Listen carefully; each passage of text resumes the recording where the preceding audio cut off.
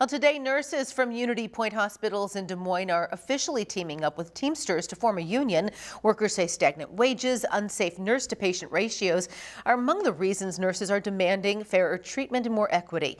The nurses are looking to secure a contract that includes competitive wages, affordable health insurance, and safer staffing levels. Several nurses today spoke about their reason for why they want to unionize. We are given little to no power to impact decisions and policy changes that impact our ability to safely care for our patients. Staff just aren't being treated as if they're valued in the workplace anymore, so people are leaving in droves, only worsening that staffing issue.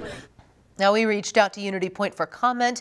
In a statement sent to us just hours ago, Chief Nursing Officer Sarah Brown says, quote, "We acknowledge that recent challenges have left some of them feeling unsupported, and we take full responsibility for that." Brown also says UnityPoint is committed to making meaningful change to address nurses' concerns and improve their experience.